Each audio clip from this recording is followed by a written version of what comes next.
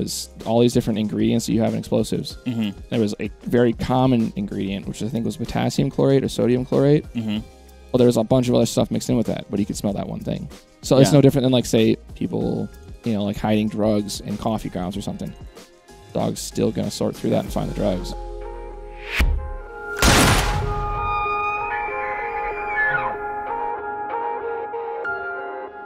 All right, what is up, everybody? I got bit by a dog today. Intentionally. First thing. A couple of times. I had a couple cups of coffee beforehand, so I was totally prepared as I walked in, and at 8 a.m. got bit by a dog. Little background here, though. Jim to my right. We have Garrett Hottenstein across from us, and we're going to talk today about military working dogs, which Mr. Garrett is quite familiar with. That was your job.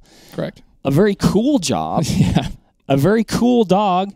Ito and I, we're still cool. We're still cool. He was just doing his job. Oh, yeah. He was just doing his job. So that's what we're going to talk today about military working dogs. Yeah. Ito's actually present. The panting in the background, if anybody can pick that up, is not me or Garrett. This time. Yeah, it is. Not this time. That is Ito, but that's what we'll be chatting about a little bit. But so Garrett, I mean, for starters, I mean, like, maybe tell us a little bit about yourself and kind of, you know, what you did in the military, your role there, how you ended up there, just some background. Because, like, even when we're pre-podcasting, which we always do, it's like all this, like, really cool, fascinating stuff comes out, and it just leads to other things, and eventually we have to just start recording. Right. So, yeah, let's open with that. So, yeah, I mean, straight out of high school, I actually wanted to join the Army, or the entire time I wanted to join the Army. And my dad was a dog handler, or still is, and I wanted to do that, but I was told you couldn't. So I was like, okay, well, a drone operator sounds good. So I was ready to, like, enlist as a drone operator. And the next thing you know, they're like, well, that's not available. What about dog handler? I was like, I was told you couldn't do that. Absolutely. That's actually how I got the job. Like, were you told you couldn't do that because, like, straight out of high school you need to be, like, a little older and more experienced? Or No, just, it's like, just that was that- kind of a thing they weren't doing very much? Or? Yeah, I think it hadn't gotten to the recruiters yet that you couldn't enlist as it. Because, so, back years ago, before I was in, you actually couldn't. The way it was that you had to be an MP, a 31 Bravo is what the MOS is. And then from there, you'd be, you know, take the top of the best people or whatever. So I was told. I mean, maybe they took the people they wanted to get rid of. But I don't know. I don't know how it worked per se. That's how I got selected to go up first with the right. Yeah. Yeah, exactly. No. We can spare Mark. Yeah. But and then from there they would send them to dog school, or handler's course is what it was. Oh, okay. And they would have a secondary identifier. It was called Zulu 6. And the bad part about that is, say they would PCS would be like move to a different duty station. If they didn't have a dog handler position available, they would just go back to being a regular MP. Oh, wow. Yeah. So you're not like necessarily dog handler for life. You could all of a sudden just like. Yep. Oh. But so now, you're kind of like, if you like didn't want to be an MP, ultimately, you're kind of rolling the dice a little bit then? Like, man, I hope I get the dog handler gig. That was back then. But Okay. yes. But now you can enlist for it. Okay. And which is great for people who actually want the job. But then you still have to send them through dog school and all that. And, like, there's T-shirts out there too. Our first dog is a giant ammo can that we would put a choke chain and leash on, and our choke chain, collar, and leash, and that was our first dog to teach us how to handle a dog, how to correct a dog in the correct way. Now, what is an ammo can? How does that then directly correlate over to one of these dogs? Is it shockingly like, wow, they're exactly like giant ammo cans full of ammo? I mean, they have training dogs that we would use. We're not just like taking a dog that's completely untrained and we're training them. Right. So we have all these dogs that are there to train us, and they've been doing it for years. So a lot of it, we're just doing the commands, like how the hand signals that we were told to, and they just automatically do it. And like, oh, this is easy. right. But yeah. But no, the sole purpose was that is to teach us, like, you need to put the collar on this way. You need to put the choke chain on this way. And then it goes in that order. And you have to put the leash on. They're going to heel on your left side. That's just how it was set up, and we had to make sure we did that the right way. Because the other thing too, in handler's course, like say, of course, if you're doing something you're not supposed to that dog, gone, which is the right thing. Like if you're going to mess up, you're gone. Yeah. So, well, I suppose, and sorry, Mark, but I was thinking, if you screw up around this ammo can, your first dog, yeah, then, you know, I mean, like, those dogs, they know when somebody is unsure of what they're doing. Absolutely. They, like, if you don't have the confidence in what's going on, that dog's going to pick you out immediately. Yes. And yeah, your day's probably not going to go that well, and you might end up leaving. Well, speaking of that, fast forward a little bit when I got him. I mean, we didn't really get along well at first, but the scars on my hands are from him. Oh, wow. Yeah, like this. I got some on my arm. I got one on my stomach. That's how all good friendships start. Those aren't really small. No. Yeah. I do want to back up real quick though. Like when you're like, oh yeah, you know, I'll do the drone thing, and they're like, oh, like, did they know that you had an interest in dog handling, or was that just like some serendipitous I think so. thing? Yeah, I think they did. Yeah, 'cause I really don't think they would have just been like, oh, we're gonna give this to you randomly out of thin air. Yeah, I don't think so. Yeah, I'm pretty sure they knew I had an interest in it. And did that interest develop because like your dad was already doing it? And yes, you absolutely. were familiar with kind of like the process and like dogs and wanted. Okay, and that's like I want to do that to begin with, but then told I couldn't, and then I actually got it. So that's awesome. Yeah, I absolutely want to do that because growing up, even before I was in the military, I was taking bites from my dad's dog and helping train him. Was that like a law enforcement role or a Yes, military role as well? Law enforcement, and he still does it. Nice. Yeah. Do you think that helped you? Oh, absolutely, because he was a handful at first, as from the bites and whatnot. But yeah, he was definitely a handful. If I didn't have the knowledge that I had prior, and nothing against the handlers course training us too, like they did a great job. Nothing, and yeah, I don't think I would have been at all prepared for him. Yeah. Because he had been through, I think, 4 handlers before me.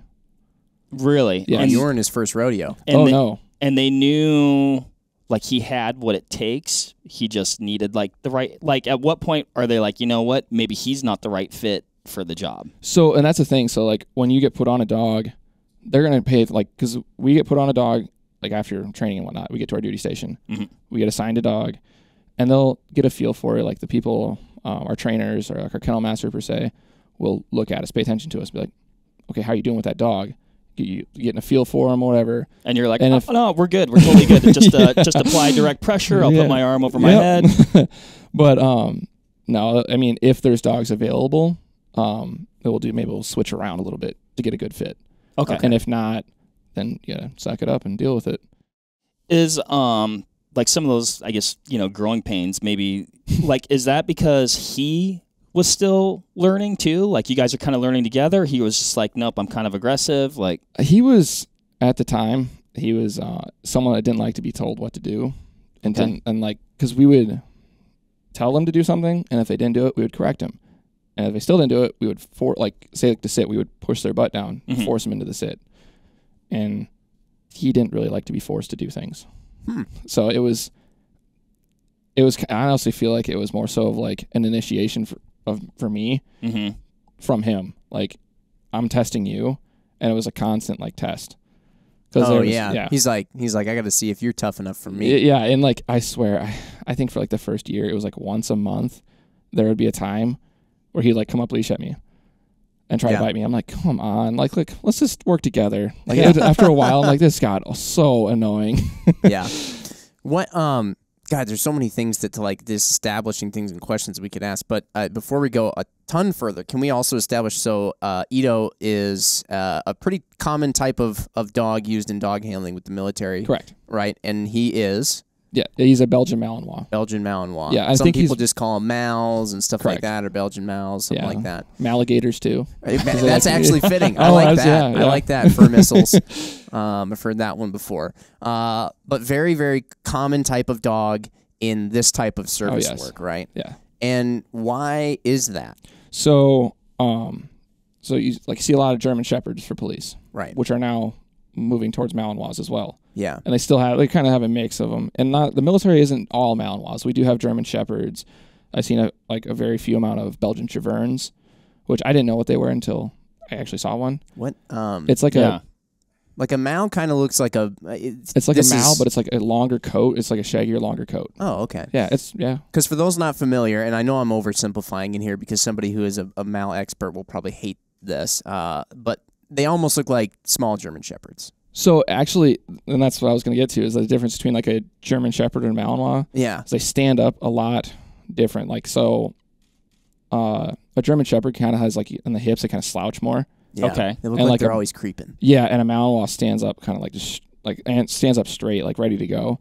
But another thing, energy-wise, I was always told that, say like that aid that I had him find, if we put it up in the ceiling, a German Shepherd would find it and look at it, maybe go up the wall once and then sit and be like, hey, it's up here, I can't get to it.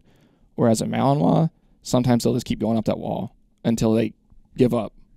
But they'll keep going up that wall. Yeah. Some of them will. And that's a big difference between German Shepherds and Malinois, just the drive sometimes. Okay. Mm-hmm. Okay. Does it have to do?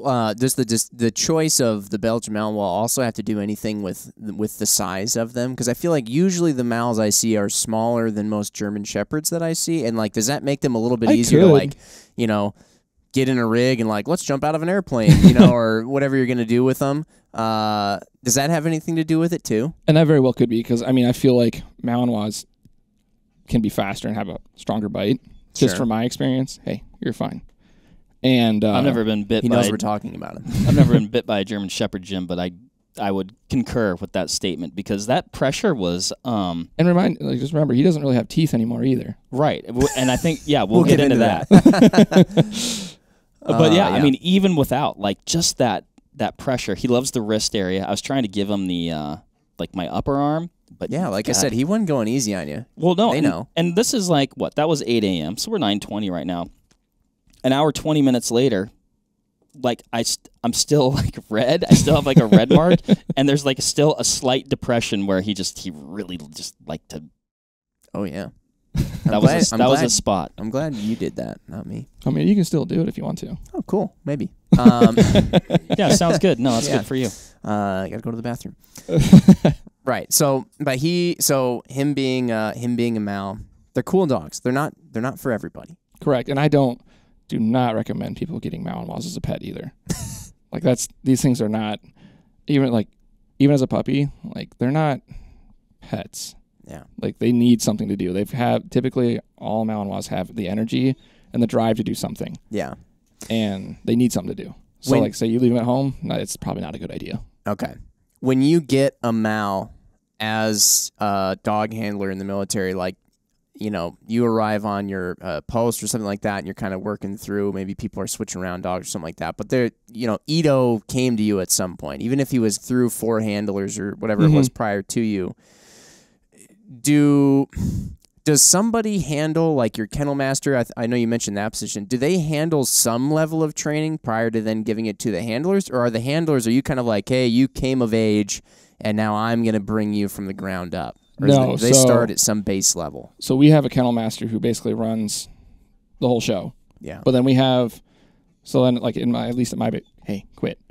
At my base, we had like a plans and ops position that, does all the plans and operations of the unit and plans things, of course, in the title. But then we have like NCOs, like sergeants and whatnot, that are there to train us. They're there to supervise us, that have more experience, and we're all there to help each other too.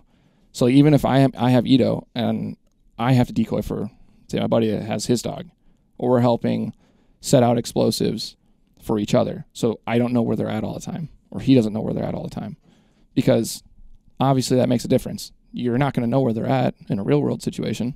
Mm-hmm. So we're constantly helping each other, but there is people there that are more experienced than us when we get there that help us train. Okay. Got it. Like how long is that process that you guys go through before it's like, okay, it's time to do work, like we're getting deployed somewhere? Oh, so like you're talking like the training before we get deployed? Mm-hmm. So that is all dependent on how you are with the dog. Hey, down. We have to go through what is called certification. Okay. And he's still looking for those toys over there. Oh, he is. Yeah. He doesn't even care about mine. Yeah, Ryan had a couple dog toys for his dog, because Dixie's back here a lot. Right. And he was like so Like he was being a good those boy. Those are new toys. But he was want like those toys. so keyed up, and it was crazy too because Garrett was showing me like his ears are basically like the rear dovetail on a pistol and like perfectly lined up. Like he took a pic. We'll post this picture. Yeah. But it was crazy. Like I mean, it's like he was just hyper focused on those and just like boom. But he was being a good boy. Like he wasn't like going after it. Like he wanted it. That's funny.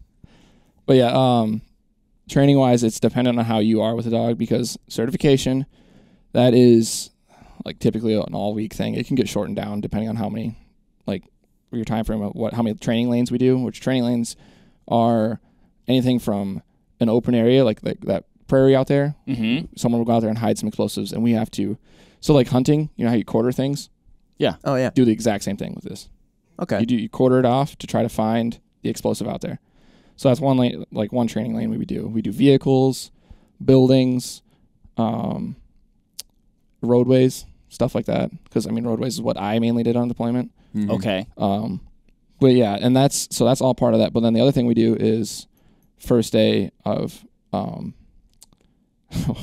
certification is we do obedience and OB course, and then we do aggression, which is what obviously you experience, and it goes into a lot more in depth to it. Like I was telling you about the standoff a little bit upstairs, or about that dog that would body check. Oh yeah. So what we do, the whole scenario of aggression is we would call someone in to talk to them, like, hey, can I see your ID? And then you go back out, and then we do the bite, and then after that we would do the search. So we would put him down in a down, we'd pat the guy down. Mm-hmm. I was petting on all the dog hair. But and then we pat him down and we'd walk him back. It's called an escort. We walk him back to the patrol vehicle is what that's supposed to represent. And then we'd reset. And then we do the standoff, which is where we would send the dog on the person. And the guy would be like, I give up. And then we have to get the dog to stop. So okay. That's the whole actual like aggression thing that we would work on. Developing some level of like an on and off switch. Yes, so absolutely. Okay. And it's just called like the 5 phases. Yeah. Like step 1 through 5, how to do all that. Yeah. How, like, let's say the dog is just like charging. Yes. Like, how close can the dog be like when you like give the command to stand off, which I don't know what that command is. But so like, all dogs are different, but I've had some dogs that like the handler can tell them that dog did not bite. And a dog will stop and slide and hit you and not bite. Wow. Yeah. That's impressive. That takes so much work. I mean, to be able to, and I just can't, I think about this anytime I see, like a hunting dog or a service dog like this or something. I mean, the ability to go in and communicate with a different species and a different, like no similar form of dialect, or anything like that. But get them to be able to understand on such a level where they can be used as like this tool, and almost like an extension of your body and an increase of your abilities is so wild. Yeah. But I imagine, and to like just to be able to flip that switch too. Like I'm like going full tilt, like mentally, physically, this direction. Yeah. And then to stop, like literally like flip a switch. Yeah. I can picture like in football, you see like whatever receiver go for a ball and then maybe they tip it, whatever. And then like, the DB has to just like lay off at the last minute, but you still hit, like you're still running into him or whatever. Yeah. What was the story with the dog that, and this was like, maybe not like a full stop. But you said that one dog would like, you would like check people at the end. Oh yeah. So there was a dog that we used to have. He's retired now. Dog's name was Titan. And without fail, every time we would do the standoff where we would send the dog on the person and call him off. Without fail, the first time that dog would come up full force, run at you, jump, like leap at you, and body check you at full speed. Wouldn't bite you, but he'd body check you. Oh yeah, throw you on the ground. I'm gonna get a lick in. Oh, absolutely, absolutely. Like throw you on the ground, and he wouldn't bite you, and he just like you'd be able to call him back. He'd return to your side and everything. Yeah, and you'd get back up, and then after that, then he would do it. So like going through certification, like say one handler was going through before our certification authority, the person who watches it and certifies that you're good to go, we'd have to go out to another area, let them body check someone first, and then you can go in and do it. Wow. It was funny, but it was a process. Yeah. That's too funny. Because in a real world, that is okay. the dog body checking someone because he didn't bite. He did not bite. And if there is any reason for us to send the dog on the person in the first place, it's okay. I mean, you at least deserve a body check if you're that sketchy. Well, but even legally, though, the dog did not bite someone, so you're good. Yeah. And from the dog's perspective, it's like, hey, how about a little something for the effort, Yeah, exactly. I'm just letting you know I'm here. What? And I'm letting you know what could have happened. You made the right choice. What was, obviously you had some experience going into this with your dad, but like what was still something that surprised you when you were going through training where you're like, oh, I didn't think of working with a dog that way, or I didn't think of the fact that the dog would think of XYZ that way? I would say we had a new kennel master come in, and he had a whole different way of training than what I was used to.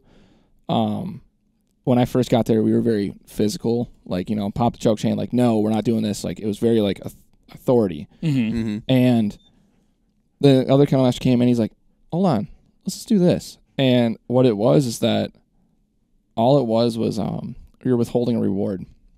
The dog wants that Kong, and he didn't do what you wanted to, don't give it to him. Yeah. Just keep doing that. And then when he actually does it, then you give it to him, and you love on him, and, like, you hype him up and everything. And he's like, oh, this paints a clearer picture, because if you're constantly correcting a dog and it's causing them some physical like pain or whatever, like, oh, I don't like this. But then to me it's like thinking about it, it's so much clearer for the dog. Straight path, like, I mean. And is it like, I guess it's, to me, just it seems like more like positive reinforcement. Exactly, and that's exactly what it's called. Your positive, positive reinforcement, negative reinforcement. Like, because I forget because it's been so long, but we had there was like 4 different things. What they were called. I wish I could remember. But yeah, it's a lot to do with withholding a reward or giving the reward and all that. But it's all about being positive is what this kennel master had in mind. And it worked great. Do you still have to be even like training that way? Like, are you the alpha? So you do have to, like, yes. Yeah, I'll just put it that way. But yes, you definitely have to make sure that the dog knows that who's in charge. Mm-hmm. Yeah. Because especially when you're in, the dog is a weapon. Mm-hmm. It's basically a weapon. It can still hurt someone, and obviously in the worst case scenario, it can kill someone. But you can control it. But you have to make sure that it knows who's, pack leader per se. Yeah. Right. I mean, let's say, like, if you're carrying your rifle, like, you're in charge of it. Yep. Yeah. Like, you can point it at something. Yeah. And, like, yeah. Well, that's just I feel like there's got to be such a fine line there in that dynamic because like if you go full on way overboard on like trying to be alpha and you basically like the dog now is scum or something like that, then you break some of this confidence that they have, this drive that they have, this I'm a boss attitude that they probably have to have, like I feel like these dogs kind of have to be cocky in some ways. And you see it, and when you see one of these dogs, you can kind of tell like the dog's like, yeah, I'm a boss. So you have to like hype up that ego they have a little bit, but also keep it in check and not let them then become the boss of you, which is, I mean, I can't, that's probably what all the work is that you're doing. It just takes so much work. Yeah, and there's a perfect example of that. And a buddy of mine, the same guy I was talking to you about, he had a dog named Vasco. And it was funny. He nicknamed him Pickies or Pickles. Yeah. This is funny. And, or actually, it wasn't him that nicknamed it. It was another buddy of mine that nicknamed him when he was on deployment. But it was so funny. He would be on the bite, and every time we'd say his name to get his attention, like calmly, he'd be like, Vasco. And as soon as he said that, the dog would just start screaming, like whining really hard, like loud, because he knew the next thing he was going to say is to tell him to let go. And he didn't want to come off that bite. It was so funny. The dog's like, just don't say it. Don't say it. Yeah, exactly. The dog would be on the bite. He'd be like thrashing everything. And handler would be like, Vasco, calm, very calm. And the dog just starts like whining so loud and everything. And then he'd be like, out. And then he would like, again, do it a lot. And then he would let go. But it was so funny. Man. I mean, you can tell, like, when we did that exercise this morning, like, that is, like, what, like, that was his job. Like, that was, like, his favorite thing in the world. And Ito, I thought it was funny, like, you'd, basically give the command to, like, let go or whatever. But what'd you say to him? Out. Okay, Yeah. out. Yeah. And I was probably still panicking, so I didn't hear it. But he'd get a few extra licks in, but not licks, but on his way out, he was on his way. He's like, I'm leaving, and he'd bite 4 more times on his way out. I'm not biting anymore. Yeah, we definitely don't want that, but that is what he has done a lot, and it was just nice it took a long time for him to actually get a full mouth bite. Before he would be right here on the edge, and it was, granted, it's painful for the decoy too, but it's a lot, it's good, a lot better for the dog to have a full mouth bite because then they have control of the arm. Right. Yeah. Say we send them on an actual person, that person can still possibly break free from that. Yeah, if you got that full mouth around your arm, it's not coming out. Yeah. Well, maybe Game over. Depending on the level of clothing the person has, or because you were saying you want that deep, full grab. How does one communicate to a dog in dogese? Hey, you're not biting enough. Bite more to the point where that's consistent and he gets it. I need to. Yeah. So there's actually a way to do that, and we would back tie them, or we could either do back tie them to a chain link fence, and then we could have say I could decoy for myself, teach him how to bite better, or I could have someone else hold and be a mobile back tie is what it is. Mm-hmm. But all it is you're getting close to the dog, and you're making him want that bite even more. And then when you finally give it to him, he gets that full mouth bite because he doesn't want it to go anywhere. Oh, yeah, okay. So and then when he actually gets that full mouth bite, you're sitting there good. You're telling him he's doing a good job. Gotcha. And it's you just do little sessions like that, because when I was going through training, they told us you never want to have your dog out for a long period of time. Keep your training sessions short, but always end on a good note. Mm-hmm. If you end on a bad note, that's what the dog's going to think about. That's what you're going to think about, and you're going to go back in next time all frustrated. Exactly. Yeah. And you have to keep telling yourself too, don't get frustrated. Yeah. How long were your training sessions then, on average? Maybe 10 minutes, 10, 15 minutes. Okay, so tops. yeah. Oh, yeah, that is quick. When that was just obedience and aggression stuff. Say we're doing detection stuff, mm-hmm. and we're going on a roadway or something. I think I did a roadway before when it was an hour. Mm. But that was also to test us, to make sure to keep an eye on him too. So we're also trying to be aware of surroundings, trying to look for any visual markers, because that's what they did on deployment too. They'll put out visual markers to mark where they put an explosive, mm-hmm. because they could be way over here and it's actually their sights on us walking in to blow it up. So, yep, mm-hmm. absolutely. So I don't know exactly how to explain it, but it's called Winthrop theory. Mm-hmm. But yeah, there's back to the roadway stuff. It's also for us to keep an eye on the dog, periodically take his temperature, make sure he's not getting overheated. Give him a break, give him some water, let him take a break, and then we'd push on. Okay. But yeah. What, I guess we haven't established this fully yet, because, there's so many things to ask, like you said, but it sounds like a dog like Ito, he's not hyper specialized, because you're talking about there's the aggression stuff and the obedience stuff, but then there's detection stuff. So he as a dog could be called upon to detect explosives, perhaps, or also maybe attack a bad guy. Yes.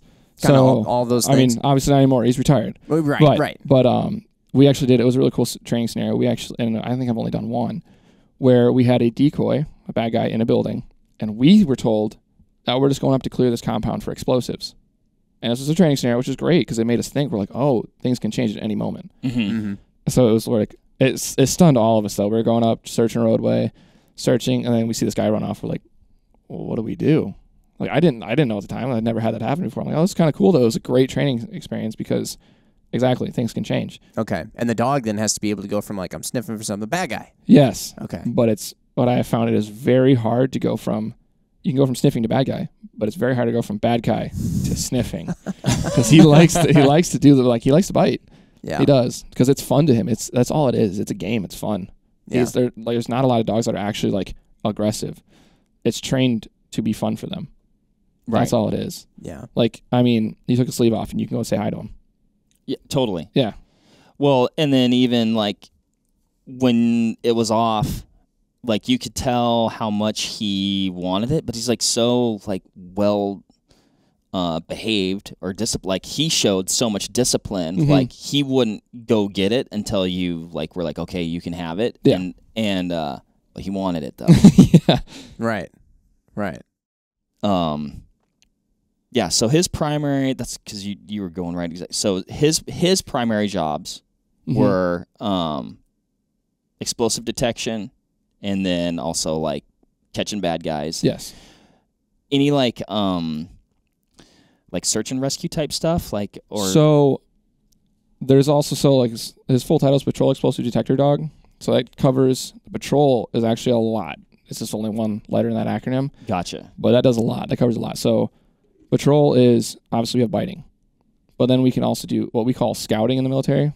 Is we can find someone in a building, in a wood line, like you name it. We can try to find someone, but he's with that, with training and whatnot, he's going to think that he's going to get someone to bite. That's what he's thinking. But we can somewhat do search and rescue. That's not our main role at all. But there was actually the first, I think, before I was even certified with him, we had a vehicle rollover on Fort Hood where I was at, and we called. I mean, every dog team that was, I think, certified got called out to go search for people. And they're not there to bite. Granted, they don't know that, but it's on the handler to hold them back.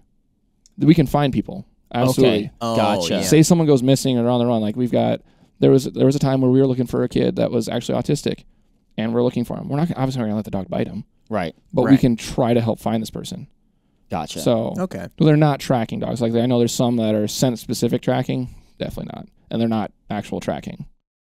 Yeah, can you imagine? They're not going to come in with a nice little barrel around their neck and be like, oh, hey, here, let's cuddle. Yeah. Can you imagine though? Oh my gosh, thank goodness you guys found me. Ah! Yeah. Hey, I'm over here. No, I'm not. That'd be bad.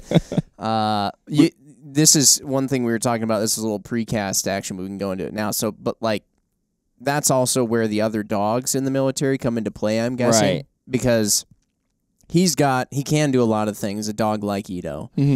But there are other dogs that can do other things. Well, I'm sure you could train a Belgian Malinois to do anything.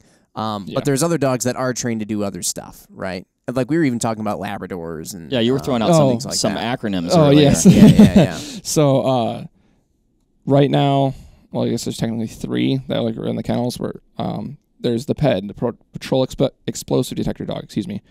Then there's the PDDD, which is Patrol Drug Detector Dog. And then you have PED E, which is PEDDE, which is enhanced, and that's the e-collar, pushing, like, basically your hunting dog that can be pushed out further and still have control of him. Because I can't do that with him. We didn't go through that training. Okay. But the Army used to have another dog called an SSD. It's a specialized search dog, I think is what it was for, or what the acronym stood for. And the majority of them were Labradors. I mean, there was definitely other dogs, but the majority that I was told were Labradors. And that's their purpose was to search ahead, a distance that made it safer for the group that you were leading, essentially. That say, for whatever reason, the dog set it off. I mean, yeah, it's bad, but at the same time, that's what he's there to do. He's there to find it. I mean, it sucks, but he's there to find it, and that was the purpose of that, was to send him out further to find things before we got close to him. Gotcha. Dude, Gotcha. Baller dog. I salute those ones. And then the Marines have other dogs too. I know there's combat tracking dogs, and I know they have PEDs and PDDs as well, but I don't know much about that. When you're describing how that lab is working, it's funny because from a hunting background, you watch a field lab, work, and that's. I mean, they're kind of ranging out there, and they've got absolutely. We have different search patterns, and it's exactly like hunting. Honestly, like I was saying, we quarter a field. If you quarter a field for hunting, for a roadway. There was a book that came out or whatever, like a training book or whatever. They called it orbiting. I don't know why. We just called it a zigzag because it's a zigzag. You're zigzagging across the road, but you can do that, but you have to change up your search pattern based on where the wind is blowing.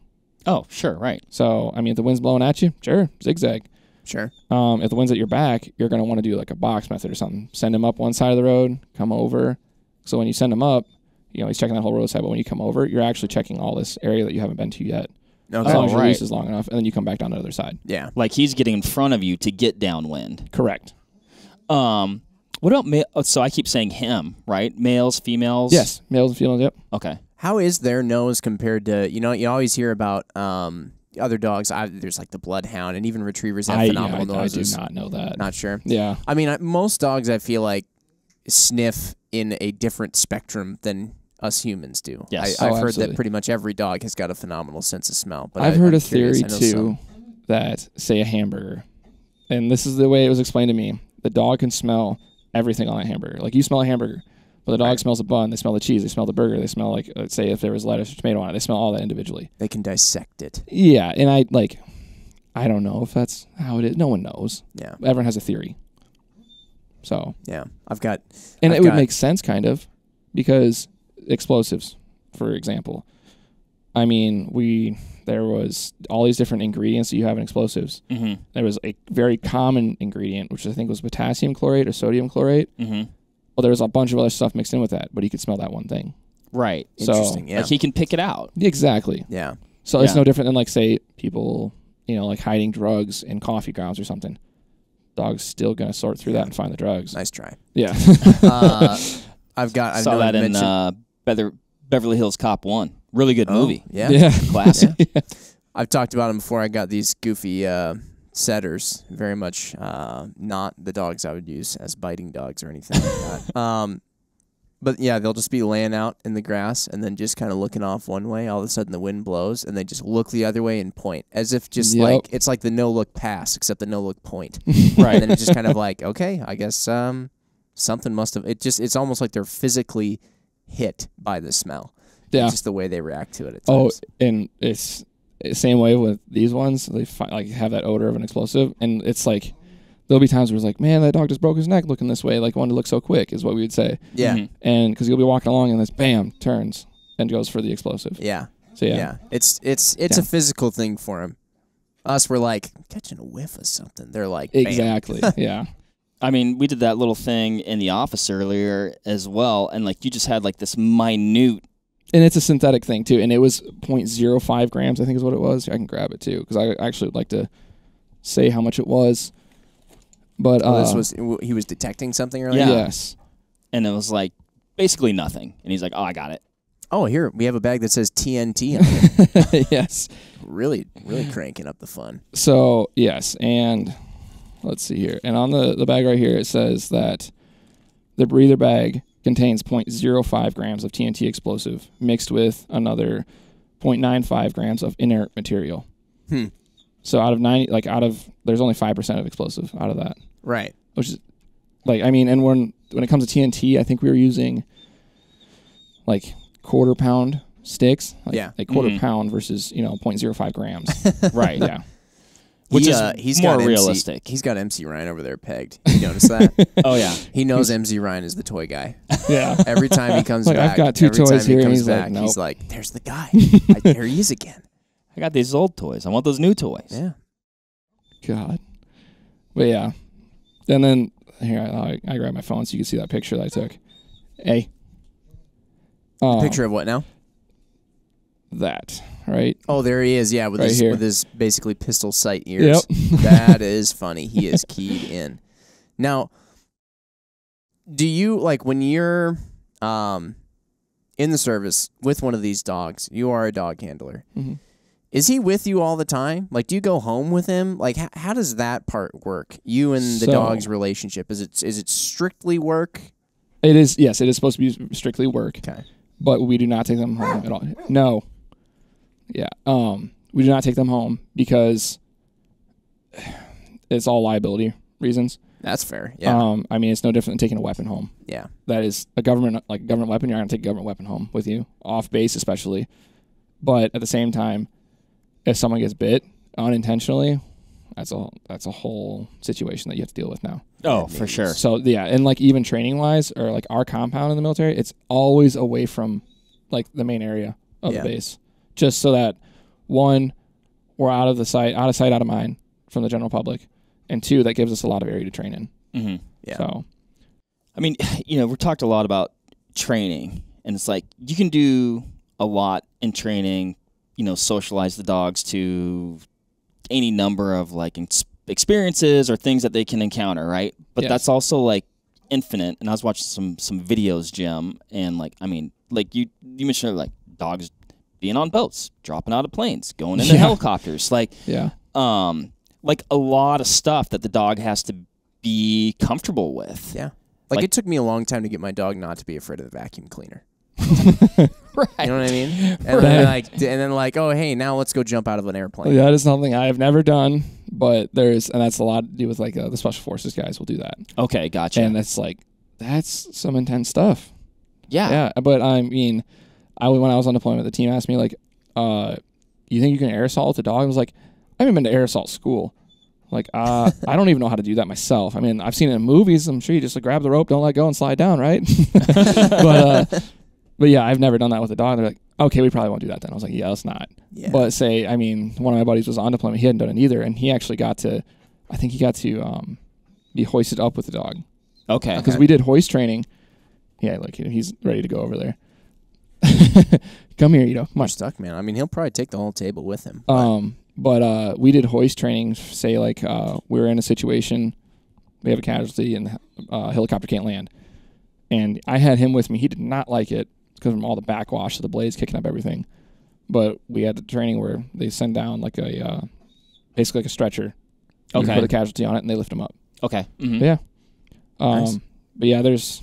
Like when he doesn't like something, is it like other dogs when they get scared of a new thing where they're kind of like, ooh, and they kind of cower away, or when he doesn't like it, is he kind of like, does he just get amped? Or he definitely doesn't like it. He tries to go away, but that's when I pull him in. Yeah. And then we might have a conversation that is not in favor of me sometimes where I get bit. Oh, okay. Yeah. That's happened a couple of times. That kind of conversation. Yeah. Yeah, one-sided conversation from him. So then I'm sitting there trying to calm him down. But that's all training, though. That's why we try to take care of that when we're not deployed.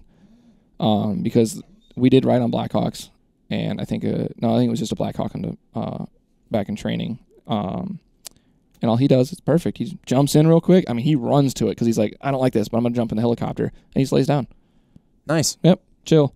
Same with planes. Because we do Secret Service missions as well.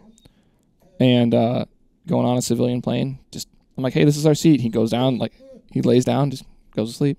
Perfect. But at one time we did we were on a Chinook on deployment, and it's the one where you can see out the back, the ramps down. Yeah. And we took off, and the pilots were great because I didn't even feel us take off. And next thing I just feel him tense up.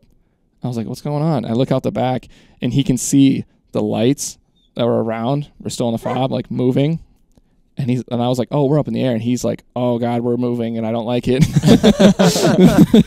But, yeah, he just got all tense and would not move. Something is wrong. Yeah. Something's different. Yeah, that was funny. The life of a dog. I always laugh every time I wake up in the morning and I think to myself, a dog, even a regular dog, a house dog, they don't know what you're going to do with them that day. Nope. They wake up every day I could get neutered today. I could go for a walk today. I could get in a car for 8 hours. They don't know. Yeah. It's just, what a life. If only we were able to live that way. I would love it. I hate planning. I like not knowing, by and large, that I'm not going to get neutered every day, Jim. Well, that's fair. Yeah, that's one I'd like to. I can agree with that. I'd like to know in advance, if at all. Well, maybe it's better not to know. Maybe. Just don't. Yeah, not. It'd be great if someone is if it was going to happen, just knock you out real quick, and not even know it's coming. Right. Perfect. Yeah, I don't want to have to sedation, neutering, worry, think about it before. I don't want to think about it right now. I'm not gonna. I'm uncomfortable. But back to that training thing. Yeah, that a lot of the you've seen pictures or whatever of people jumping out of planes with dogs. That is not conventional forces doing that. It's not every single dog. No, okay, no. Yeah. Gotcha. No, that's basically your special forces stuff. Because that's. Yeah, I've never jumped out of a plane. I don't really want to either. I'm not big on heights. I'm with you there. We're covering all of our bugaboos: neutering, jumping out of planes. What's like, you're talking about like the dog not, like maybe the dog's apprehensive about doing something at times. Like, what's that? And maybe you're alluding to that earlier, or even spoke to it. But like, what's the trust situation like, as far as like him trusting you, you trusting him? And that is as a big part of like the beginning of getting a dog. Okay. We get like when we're assigned a dog, we leash him up and walk around for 2 weeks. That's all you do. Like, obviously not 2 weeks straight. Yeah. But like, you come into work, you take him out, and you walk, and you don't give him commands. It's just to get the dog to know that you're the one that's going to take him out. So it's starting to build that trust. Mm-hmm. Like, you feed him, builds that trust even more. It's just, that's a lot of it is building that trust up so the dog respects you, knows you, all of that. And a lot of it goes back to training too. Like, there's situations that you don't experience. So you have to do those in training so that the dog, and you can work out those kinks. Mm-hmm. You go into it, and then you can be like, no, it's fine, come here. And then after that, you build that trust even more. Mm-hmm. Like, we did a foot march through a river, and it's like, I'm just glad he didn't care for the water. But like, if it was the case, because there was another guy that his dog didn't like the water, he jumped in the water first, and I was like, no, it's okay, come here. And the dog like went up the edge, and he's like, see, it's fine. And then the dog, he's just working it out and then training. Mm-hmm. And then next thing you know, the dog's fine to get in the water. Yeah. Yeah. So take that, and you can apply it about anything. You just have to work it out slowly. Gotcha. Yeah. You don't want to force it, because then that goes back to the bad experience. Right. And they're like, yeah, why would I trust you? I was nervous, and then you just forced me into it. Exactly. Yeah. Now it can be like, that's the frustrating things with dogs, is having to have all the patience. Yes, and it's hard not to get frustrated. Yeah, and even these dogs, I'm sure, are usually pretty quick studies. Would you say? Or is there some stuff where they're like, this is going to take a while? Yeah. Okay. All right, definitely going to take a while on some things. And like, especially if, say, you get a dog that someone had before, that's it. Oh, now you're breaking all the old habits, and the stuff bad that habits. were built. Yep. Yeah. Say, and like, maybe it's not. Maybe they're not bad habits, but sometimes Just a they different way of doing stuff. Yeah. Well, and then are you, like, let's say you get somebody else's dog, is that trust thing, is that a start from square one sort of thing? Absolutely. Really? And there's a lot of times there was actually, like, they get switched up on dogs, and you can't even be in sight of that dog when the other person's trying to train it. Oh, yeah. Because you're just going to mess it up. Exactly. Yeah. The dog's going to focus on you, like the other person that was his handler before. Yeah. Gotcha. So you have to be aware of that too. Yeah. Mm-hmm. And it takes time, but then it's kind of sad for the other handler, because especially if they had a connection with that dog. Sure. When the dog has more of a connection with the other person now. Yeah. And it's like, the dog kind of doesn't care about you anymore. But that's all about working, though. Yeah. So is there an eventual point that you get to where the dog is now sort of like attached, so to speak, to the new person, that if the old handler walks around, the dog's kind of like, I remember you, but this is my new person Oh, now. absolutely. Okay. Yeah, absolutely. Just not right away. Right away, Correct. you gotta, okay, there's that break in. Interesting. When we were going downstairs, like, Ito, like, wanted, like, you're the alpha, right? But, like, he wants to be in front. Is that a trained thing, or is that Correct. just in his nature? Trained thing, yeah. Because whenever we're searching, like, I mean, he's not back here. He's not in the back of the group. He's always out front. Mm-hmm. I mean, whether we're looking for a person or looking for explosives, he's up front. Mm-hmm. So that's just how it was, and then we train that. It's because that's, and again, they don't know what they're finding, of course. Right. All they're doing is working for that toy or whatever, and which is why he wants this toy so bad. Yeah. I guess that's probably a good thing, though, because if I was going to do like a risk reward analysis in my head, like be like, oh, giant bomb. Yeah, I'll stick my nose on that thing. Yeah. Because I want that toy. Yeah. Make the bomb out to be something fun. Yeah. I get that.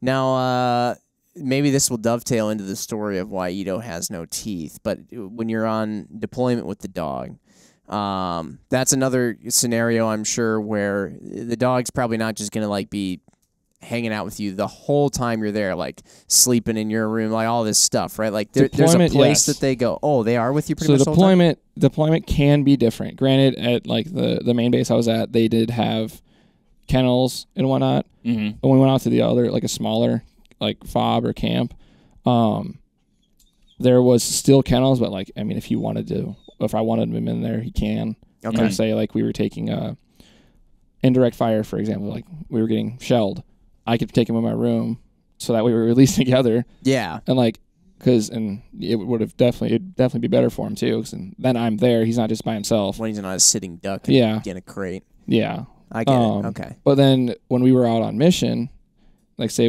I spent a week out in a valley, and then yes, he's right there next to me. Sure. And like this, I just have him leashed up, and then take him wherever I went.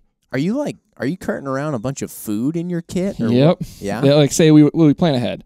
I didn't even think about like you got to have extra food and water. Yep, absolutely. We well, depending on the mission, like how long the mission is. Like, okay, well, it's say a day. Well, I'm going to pack for 2 or 3 just in case. Mm-hmm. Yeah. So. Well, yeah. You don't want to end up with nothing. But does he cart anything around, or is he just slick? No, slick. He doesn't. Yeah, you can't weight him down. He's got to do stuff. Yeah. Well, it was funny. They You're his pack mule. Yeah. Well, yeah, absolutely. But it was funny. There was a couple of the guys on the team.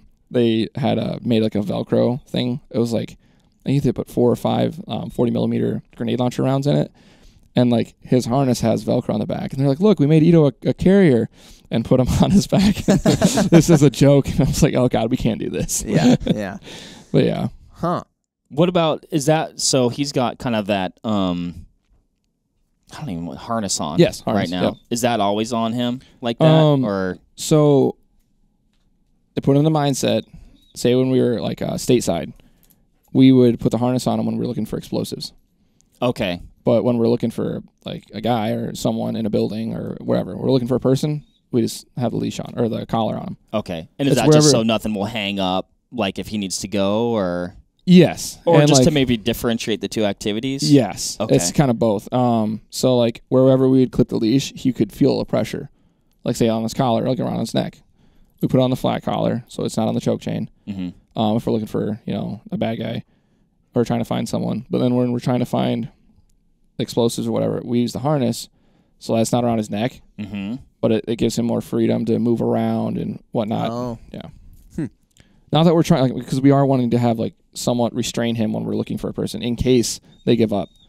Because if he bites someone, whether it's like dogs in police force too, civilian side, it's not good if they bite someone they're not supposed to. No. Right. So we want to restrain them more. Are people afraid more of guns or dogs? Probably dogs.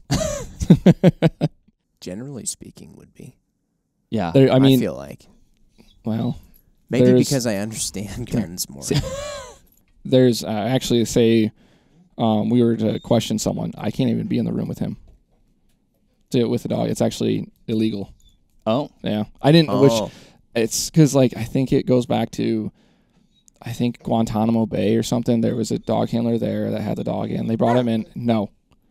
And they brought him in and just had him there to intimidate the prisoner or whatever. Oh, right. And then that was shut down quick. Got it. Yeah. Got it. I feel at least, like most of my experiences through television, Jim, so it's very accurate. But, like, you see, like, it's like, stop or I'll shoot. And people are like, I'll keep running. They're like, we'll release the dog. He's like, all right, cool. No, well, actually, like, never mind then.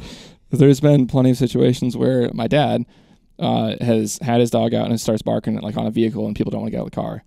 And as soon as he pulls the dog out, the dog starts barking. The guy's like, oh, no, I give up. And he starts walking out. And the guy's like, come on, I was getting ready to send the dog. Yeah. And the dog is like, come on, I was getting ready to bite. Yeah, exactly. What's it like when you're in a group of guys on deployment, on a mission, whatever it's going to be, and you're the dog guy, and they're all just regular guys? What's it like for them? You ever running into guys that are like unsure of dogs, like they don't know how to feel about it? Like how does that work? Absolutely. And I try so on deployment, I had the dog in with the guys on the team, and it was like, hey, I want him to get used to you guys, so please, like, pet him, say hi to him, because if anything would happen to me, that way they could take care of him. Like he would know that they're guys. okay. Yeah, these are the good guys. But yes, that's how we would kind of. And there's always someone or some people that are not sure of dogs. I'm like, look, he's fine. He's not gonna do anything. But at the same time, we talked about it earlier. You need to be confident in what you're doing.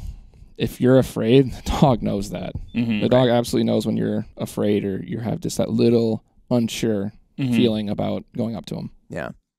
Well, when I met Ito this morning, like one thing, like I wasn't scared of him, but I was actually unsure of like, I guess like protocols, like how, like this is a working dog. He's got a job. Like how much, like, can I praise the dog? Can I pet the dog? Can I, whatever. Does that, like he's retired now, right? Like when I see him, other than when he was latched onto my arm, like he's like pretty much a regular dog. Like you guys have this awesome relationship. You know, he wants to play. He wants to be petted. Is that somewhat different though when he's, you know, essentially like enlisted working? Do you do less of that, or is it the same? Oh, absolutely. Okay. So try not to let anyone pet your dog.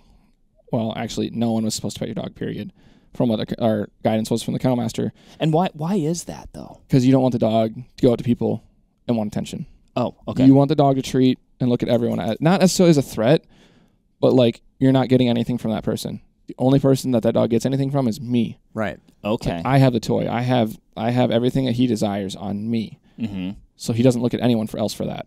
Yeah. Which is a big part of it. Okay. And that makes perfect sense. Yeah.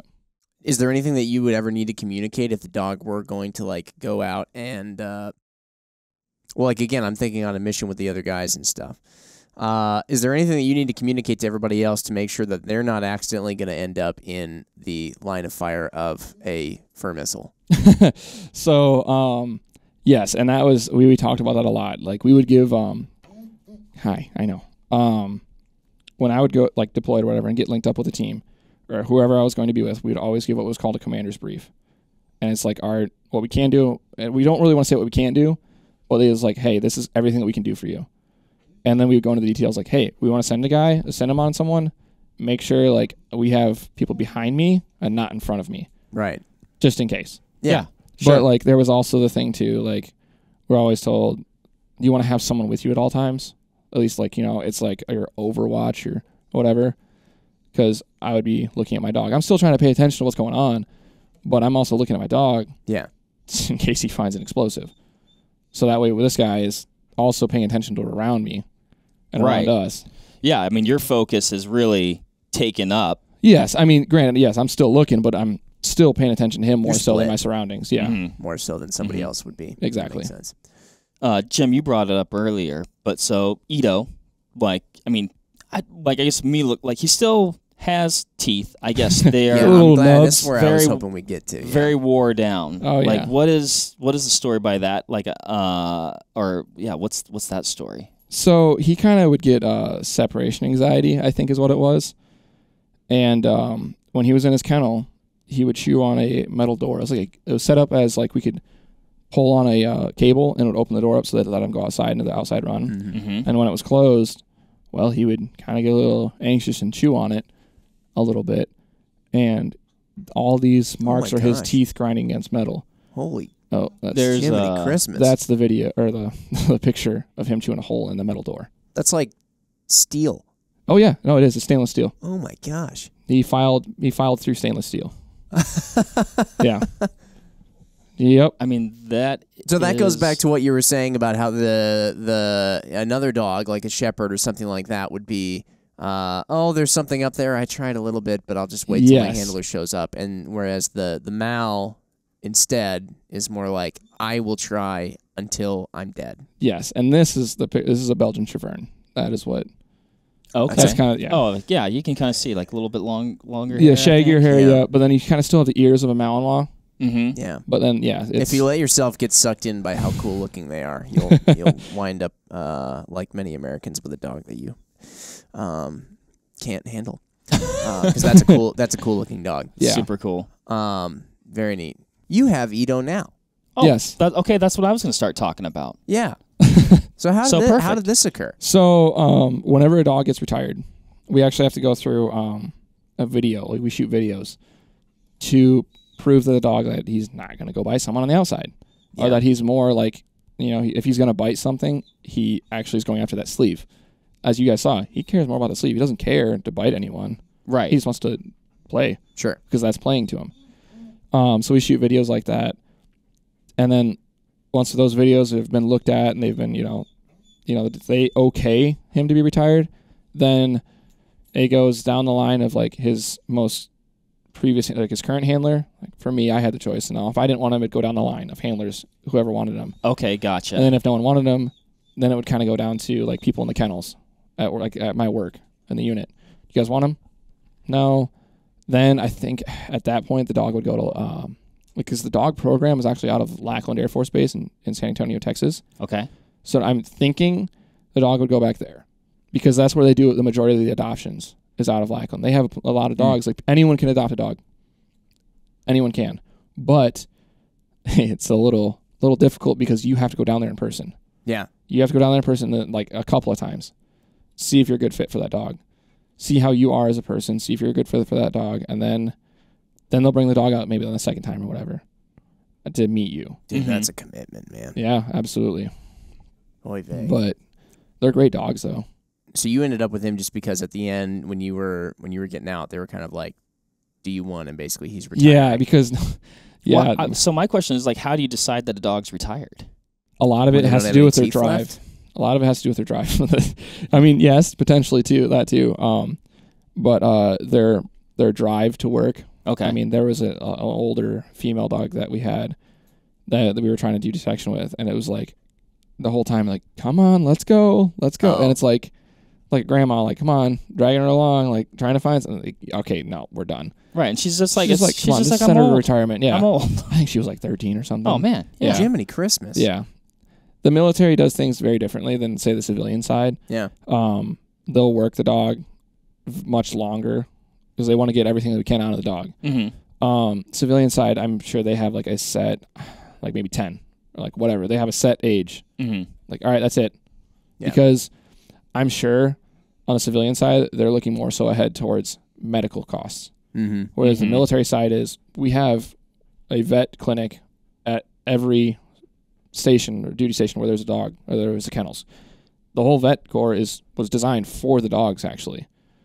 And then they actually, they'll work on, or, you can bring other dogs into, like if say a soldier has a personal pet, of course they can go there too. Mm. But the whole main role of them is for these guys. Yeah. Well, and I would have to think, and I guess it's speculation, but we're talking about just the breadth of like training and experience that these dogs have, and like what they've been socialized to, and what they're familiar with. Like, my gosh, like to do that again, or to get to that point, like you said, you got to get it just makes sense, right? Mm-hmm. Like, there's a lot that's going into these dogs. Yeah, and I didn't realize that. Like, it was a really big eye opener too, of seeing everything, like what goes into all of it, from the beginning to the end for these dogs. Yeah. It's a lot of time. How old is Ito? 10. 10. What are they feeding dogs like this? Because you got to put good in to get good out, and they are essentially elite athletes. Yes, it's actually the military buys strictly from I don't know if I'm able to say brands, but it's Science Diet. Uh-huh. And you can buy it. I mean, people can buy it, the food that we have the dogs on, but we typically feed like there's active, there's light, and then you have ones for like weight control, which light kind of goes into, it's just based on calories and whatnot. Mm-hmm. But then there's all different types for like your allergies, like your skin and coat stuff. Oh, yeah. But I still keep him on the Science Diet. I mean, I don't care how much it costs. I think it's like $70 for a 35-pound bag. Yeah. And I have him on like this senior, like just the old man food essentially. But I just don't want to change his food up. I mean, he's been on his whole life. He's on Science. Well, he's on Science Diet Silver. Yeah. He looks great. Like you guess that that he's way younger than how he looks. Yeah. I mean, I'd guess 4 or 5. Really? Yeah, I mean, just looking at, he's obviously a mature adult dog, Yeah. but he's definitely not. You see some 10-year-old dogs, and they look like, I mean, they've pretty much thrown in the towel already, and he looks like he's ready to go another couple of rounds. I mean, that is one thing that I've noticed, like huge. Like versus working dogs and your typical house pet. They have a strict diet. They have, they'll get like supplements. Say like we give them like it's your omega-3. It's like your fish oil. Oh yeah. I think it's I don't forget what it is. It's another thing too. It's just to help with joints and everything. But they're on that. Like they get that every day. Yeah. And they are on a strict diet and they get exercise every day. Whereas your house pet probably doesn't do that. Yeah. I mean, you get to let them out whenever, run around. But unless they're like, say, a hunting dog, or you're putting work into it, they're different. They are, yeah. They're absolutely, and they get the exercise, they get the nutrition they need, and I've seen a difference even from like my parents' dogs.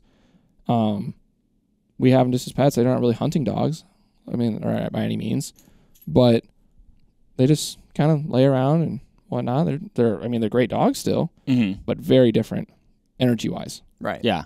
Like even joints, like they're stiff, like more like, your pets are more stiff as they get older. In him, I thought he was in pain, like in his back legs or his back or his hips, were in pain. So I was giving him a little bit, like basically like dog ibuprofen. And I noticed, I was like, nope, we're going to take you off of that.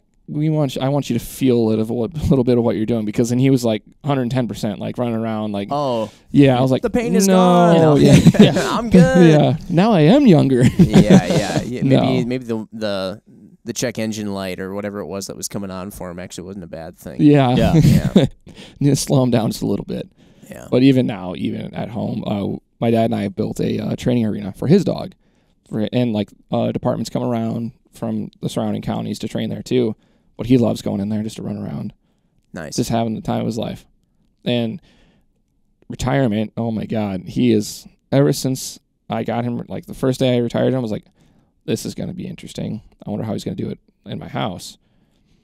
And I was still in the military when he was retired. So that's what I was going to ask, like, how did that time out? Was it like simultaneous? Oh, it was close. It was very close. Okay. I don't know the exact time frame. I just know that I was getting ready to get out, and they retired him out. Okay. And my kennel master's like, here's your retirement, or you're going away gift is him.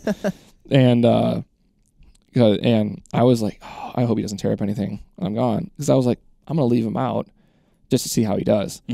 I left, went to work, came back, and he was like racked out on my couch. And I opened the door, and I was like, hey, Ito. And he like lifts his head up, looks at me, and lays it back down. I'm like, all right, guess you're retired. Just loving retirement. He's just soaking it in. He's like, I'm still high energy, but I'll take some of this. And like I said, I was still in at the time, when he was retired, and I had my friends over and whatnot, and they couldn't believe how much he had changed already. Like, from being in to being retired. He knew he was retired real quick and just loves it. I used to have a chocolate lab, and we never socialize these dogs with other dogs. Oh, really? Nope. Wait, that's, No. Oh, we do interesting. not. No, because like alpha mentality. Yeah. A lot of them think that's probably another liability. Yeah, exactly. There's been dog fights before, and yeah, majority of them don't typically get along. I went on a Secret Service mission with a buddy of mine from the same base, and going through airports, our SOP is that dogs have to be muzzled at all times, going through any public area. Again, liability. But those two would shoulder to shoulder walking through the airport. Didn't mind. They were buddies. good buds. Yeah, didn't care. I was like, well, this is cool. But going back to him being retired, he used to have a chocolate lab, and oh my God, he would play all day with him. No way. He would jump, like this chocolate lab was like 80 pounds, like taller. And we really think he was mixed with a Great Dane or something, because he was just big. But he would jump on his shoulders, like throw up arm up on his shoulder. He'd have his whole mouth around his head. Just playing. Never bit hard, nothing. They were just playing. Good I'm like, stuff. this is great. Dude, you know what? He earned it, man. Yeah, absolutely. And Put a lot of work in. very happy that he has taken retirement as well. And even at work here, I mean, he gets along with everyone too. Yeah.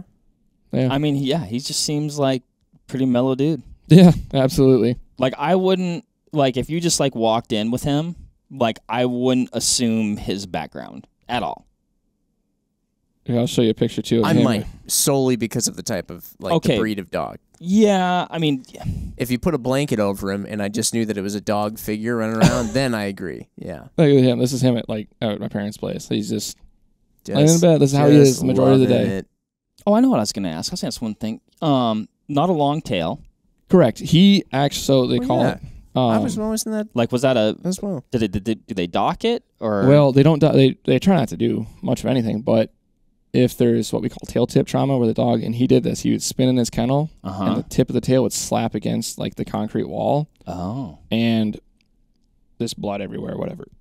Excuse me. And sometimes even the dogs break their tail. Oh. You can't can't fix that. It's just not something you're able to do. So they dock the tail. Okay. Does it like did they ever throw their balance off when you first dock their tail? I haven't noticed it. I really haven't. I mean, I was there. I took a dog to the vet, watched them clip it. I mean, do the surgery to get the tail off, and dog wakes up. I mean, it's fine. Yeah. I could see it if it bothered him. Like that could be the reason why, but I never noticed it. I'm sure that like they can get used to it. I mean, absolutely. You know, like I grew up, we had a Welsh Corgi, a little sausage with no tail and tiny little legs, but it was like the fastest, most agile dog ever. But I know when I watch my dogs with long tails run, you can always see when they're going to like, when they're sprinting and they want to break down and turn, they use their tail kind of, you know. I just, like as like a counterweight or something? They do kind of, yeah. It almost helps them steer. So I wonder if, you know, you're a dog and you're going to steer and you're like, hey, no, there's no rudder. Well, I can see that. Well, speaking of that, I mean, I've noticed my Labradors, whenever we take them to the lake, it's like they're using their tail to go through the water or something. It looks like it's something like that. Yeah, exactly. Yeah, that's too funny. Yeah, because otherwise tails are such funny things. Like you don't think anything of it when you see a dog with one. But you're like, why do you have that?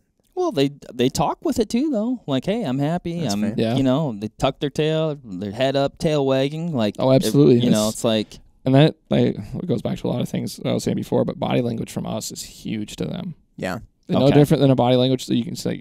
Like the dog's wagging his tail. Body language from a dog, we can tell, and they can tell so much more in detail of how our body language is and how we feel. Mm-hmm.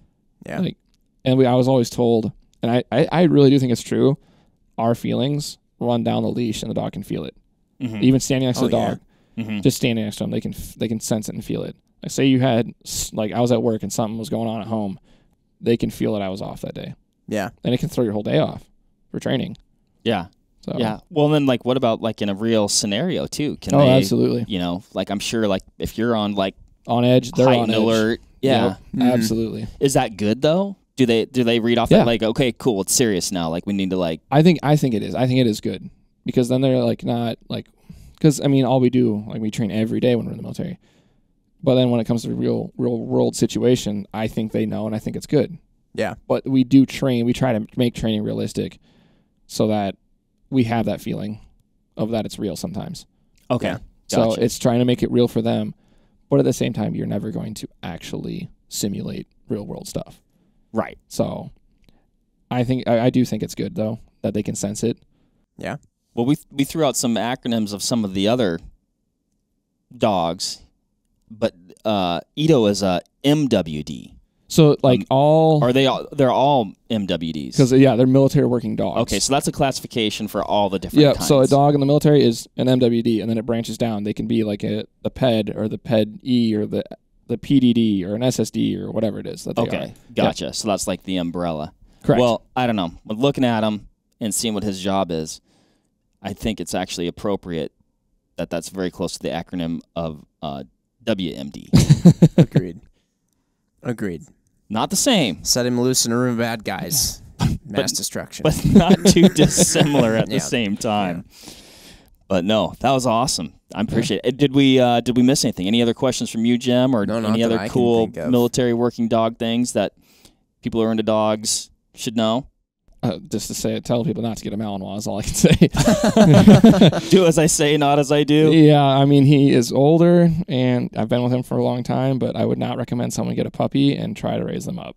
Yeah. They're a handful, especially if you don't have time for it. They are a handful. Yeah. Or if you really want to, join the military, become a dog handler. Yeah, there you go. There's always that, too. There's always that. Which sounds like a really, I don't know, man. It sounds like a really cool, I mean, you were obviously drawn to it. I'm looking forward to, like, the next movie being like Top Gun, but instead of F-18s and F-14s, it's Belgium Mals. Yeah, it'll be. There's so many movies too that are out there, and like the dog handlers are like, especially like myself and other ones were like, oh my god, no. It's just cringeworthy. Oh yeah, there is there was a movie out there. I'm not gonna name what it was, but she was actually in the beginning of it, being interviewed, and it was in the movie. And I talked to her, and she told me afterwards, like, no, this didn't happen. This is not how it was. Like, I was like, oh, okay. Dang. And a lot of people believe this is what happened when it didn't. Oh, interesting. Yeah. Number one, Jim, we'll call the movie, it'll be Top Dog. I think that's just, easy. And then maybe we should follow this like with what like real dog handler watches dog handling movie video. Yeah. Oh god, it's the reactions to it. Yeah. I like that. I will say, like, the I forget what it was called. It was just dog. I mean, it was the one that just came out. Oh, wait. Yeah, I did see something like this. There is one that just came out. Yeah. It was wasn't like on Amazon or something. No, I didn't see. That's what I I rented it on Amazon too, and it wasn't too bad. I will say. I mean, moderately acceptable. Yeah, moderately acceptable. Yeah, but it was cool because I think it was Channing Tatum who was in it. Yeah. Is that right? It was him, or I was one of the Hemsworth guys or something like that. Yeah, but he went to some of the military bases not like today, like in the States. Yeah. And it was talk to some of the handlers and whatnot. And well, they at did least some stuff. They put a little due diligence in. Yeah. That's good. At the same time, I mean, some of those other movies, though, the handlers were in it. And well, it's Hollywood. They always exactly. They have to Hollywood things up, yeah. and the real story can be boring to some people. That's the problem. Everybody wants action. They want drama. Yeah. That sells. That sells. For and we may have mentioned this, but for a person who is maybe looking to get in the military and I want to do what you did, what was your official title, job? Military working dog handler. Okay. And so regular MPs are 31 Bravos, and we were 31 kilos. Okay. This is how it was, but it is difficult to get in. Not that my experience at all, I didn't, flag that around as I was enlisting for that. That didn't matter. Mm-hmm. It does not matter at all if you're experienced in it. It was just by chance that I got it. It really was. If it's available, it's available. If not, well, just don't enlist at the time. Wait till it's available, I guess. I mean, that's really all it comes to. Yeah. I mean, it depends on how badly you want a specific job. Right on. Garrett, appreciate the time, man. This Yeah, is super absolutely. fun. Thanks for having me. Ito, thanks for being Yes. patient with us. He finally Ito. calmed out at the end. Well, here's what it is. He's still locked on to something. It's not Is my he arm. ever not? It's not my arm, so whatever it is, I'm okay with it. But Sweet. awesome. All right. Well, thanks everybody for listening. And like I said, Garrett, thank you. Jim, good to see you. And if you have any Nice to see you, Mark. questions or thoughts on military working dogs or other stuff, hit us in the comments. If you Hit us like up. this, let us know. Awesome. All right. Thanks, everybody. Bye, guys. Bye. There you have it, folks. Thank you very much for listening. As usual, give this video a like if you liked it, comment something below, and give us a subscribe to the Vortex Nation podcast channel. It would mean a lot to us. Also, why don't you give us a follow over on Instagram while you're at it, at Vortex Nation Podcast. We'd love to hear from you over there, and we'll keep you updated with all kinds of cool photos and videos from our adventures that we do here. Otherwise, we will see you on the next one. Thank you again. Happy hunting and shooting, everybody. Have a good one.